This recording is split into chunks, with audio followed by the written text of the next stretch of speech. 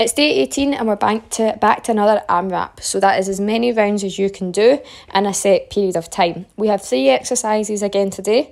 We have your Russian twists, we have your press-ups, and then we also have a new exercise called scissors.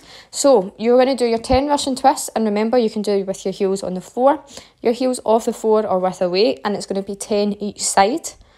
Again, remember this is not about going super fast, it's about keeping it nice and controlled, keeping that back straight and then leaning back. You want to avoid your shoulders getting hunched over and your back rounding, your spine rounding.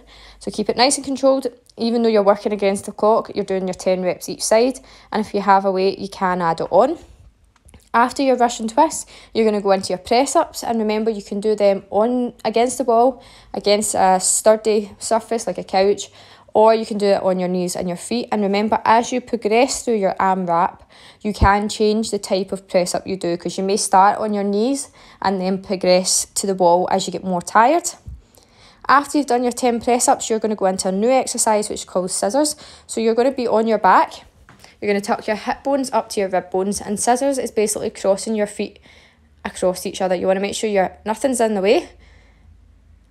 Cross your feet over each other, and what you can see me doing here is moving. Now you can do your scissors in the one spot, or you can move them like this. This is the most challenging version.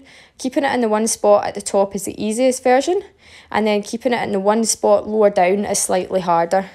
When you do 10 reps, you're just going to count them in your head, so 10 crossovers. So it won't take long, this one, but it is quite challenging, particularly on the lower core. Once you've done your 10 scissors, that's your 1 round complete, and you're back to the start. So you're doing 10 Russian twists, 10 press-ups, 10 scissors, that's 1 round complete, and you're going to see how many rounds you can get in that allocated amount of time. Good luck.